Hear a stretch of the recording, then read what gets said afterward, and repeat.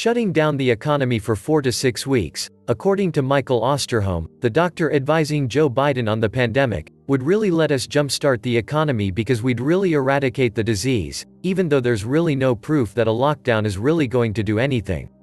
But what this doctor is proposing is that, well, it's not really going to hurt the economy, because according to this guy, I guess he's not just a pandemic advisor, I guess he's an economic advisor too, but what he's saying is, we'll just have a federal government pay everybody. Michael Osterholm is one of the doctors advising Joe Biden on the pandemic. He has said the US needs to impose a complete lockdown for 4 to 6 weeks. Osterholm claims this won't be a problem because the US government can just pay everybody. In other words, Uncle Sam would give every American a paid vacation. I've had my fill of so-called experts who have never lived in the real world, telling me how the real world works. A medical academic expert giving economic advice when even the economic experts don't know what the heck they are doing. I wonder if he handles all his own legal business and fixes his cars and computers, 'cause he's so smart. Once you start getting this check, you're going to vote for any politician who promises to keep the checks coming, and doing whatever they say you have to do to keep getting the check. Chinese social score coming. The last few months have been painful for small businesses across America. These businesses often have a difficult time getting a bank loan. Bubbling up to the surface is the recognition the Fed has played a major role in pushing inequality higher. This was highlighted when Federal Reserve Chairman Jerome Powell admitted it's tough for the Fed to boost lending to smaller businesses. Trying to underwrite the credit of hundreds of thousands of very small businesses would be very difficult, Powell said. He acknowledged that many of these small loans are really nothing more than the personal promises of people struggling to keep the doors of their business open. As the financial pain from the pandemic and government restrictions placed on businesses continue, much of the money thrown out to ease our pain has rapidly flowed into the hands of Wall Street and big business. The reality that most small businesses close in failure underlines the risk involved in loaning money to such concerns. Still, it is difficult to deny the importance of small business in the overall economy. It plays a major role in communities by both creating jobs and allowing individuals to better their lot in life. During a recent exchange between House Financial Services Committee Chairwoman Representative Maxine Waters of California and Powell, it became evident that Powell was not rushing to implement changes in the way things are done in an effort to aid small businesses and level the playing field. Waters suggested the Fed and Treasury Department lower the minimum size of the loans under the Main Street Lending Program to $100,000 from the current $250,000 to help a larger number of small companies that have been hurt by the pandemic. Powell even went so far as to claim there was little demand for loans below $1 million. A business owner struggling to pay his 3 workers would dispute Powell's statement about little demand for smaller loans. Both Powell and Treasury Secretary Steven Mnuchin have also voiced concern about the commercial real estate sector and how they both indicated it is not easy for the federal government to craft an aid program to blunt the damage growing in this part of the economy. Mnuchin said the PPP program has played a role in enabling firms to continue paying their rent so landlords can pay their mortgages. There is fear building in the area of commercial real estate that defaults will send property values into a downward spiral.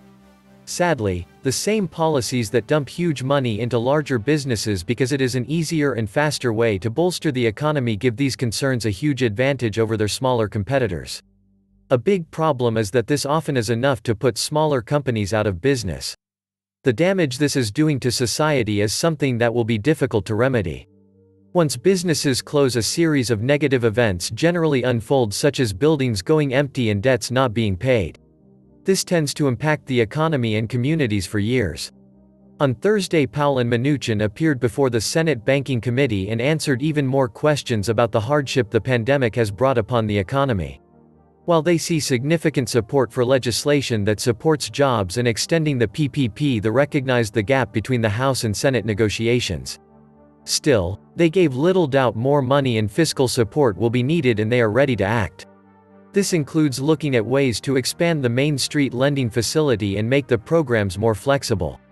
This means we will probably see more money flowing into a forgivable loan or grant programs. Both indicated the need to get more PPP money to businesses with decreased revenue, saying it would be very important in the effort to save jobs. The recession this year due to the pandemic-related shutdowns is bizarre in nature due to the extreme intervention of central banks and governments. We have seen many small businesses devastated at the same time personal incomes have soared. Usually, a recession is marked by a fall in incomes or consumers being tapped out and unable to spend. The massive fiscal stimulus that has been unleashed by the US government has led to the biggest surge in personal income in history. In fact, government transfer payments have soared to where they constitute an unheard of 30% of all personal income. To put this into context, the transfer of payments has been rising for decades, but the pandemic crisis has allowed it to explode. During the 50s and 60s, it was around 7%. For a short period in the mid-70s and following the 2008 financial crisis, it hit the high teens. This is far above any intervention we have experienced in the past. This is why in this bizarre economy nobody should consider the GDP as an indicator of our economic health. In short, the Fed has been subsidizing the 1% at a heightened pace for the past decade, and this has both spurred inequality and given big business a huge advantage in the ability to fund its needs. It also means the government has been funding the lives of every American to a greater extent. From the talk now being bantered around, it sounds like all these people are talking about again releasing trillions of dollars into the economy. We should all be aware that the longer this goes on, the more power is shifted away from the people and the small businesses that line Main Street. A final thought: it is all very difficult to square this with what Richmond Fed President Tom Barkin said on Thursday. The US recession was severe but also short and is now over. Ironically, this is also the same day that St. Louis Fed President James Bullard claimed the economy could fully recover on some metrics by the end of this year. In my opinion, more important than squaring such talk is the fact small business has taken the brunt of pain dished out while Wall Street and big business have eaten their lunch. They will bring about the Great Reset. They will achieve equality by reducing the wealth and employment of the middle class, while the super rich will become the overlords of this new normal. They are deliberately destroying the economy to create economic chaos, for they believe they can rebuild it green and end the disparity of income, which is communism 3.0. There have been leaked letters many say are fake, but they have said exactly this, just with more detail.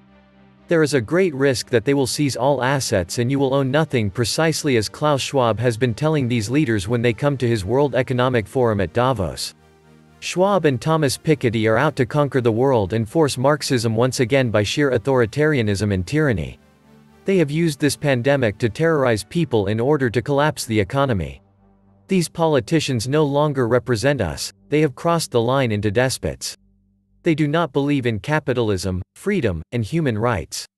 We are the great unwashed, unworthy to be considered, for we are too ignorant to know what is best for us or our family.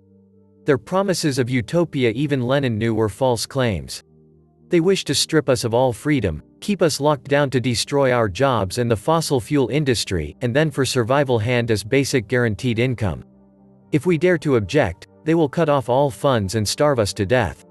The World Economic Forum and the Cobras inside its governing body, like Georg Schwartz, about 121 of his fellow multibillionaires, and academia, have already decided that global totalitarian communism is the only solution to the end times for earning one's daily bread, and internet fees. The master algorithm is being concocted, and has been for over 15 years, at least. The false narrative about the pandemic being the end of life as we know it, is now fully nuclear weaponized by the elite, who demand the formation of two classes and no more middle-class climbers. Their own class, far above the other class.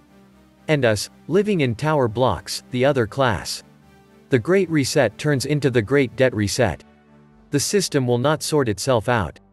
You will have an exponentially expanding current account deficit resulting in infinite amounts of foreign debt. China will own the USA. The US dollar will collapse, and in the longer run that UBI won't buy a loaf of bread.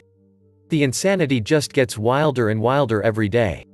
This was the Nomad Economist. Please like, share, leave me a comment, subscribe. And please take some time to subscribe to my backup channels. I do upload videos there too. You'll find the links in the description box. You will also find a PayPal link if you want to make a donation. Thank you wholeheartedly to all those of you who have donated. Stay safe and healthy, friends.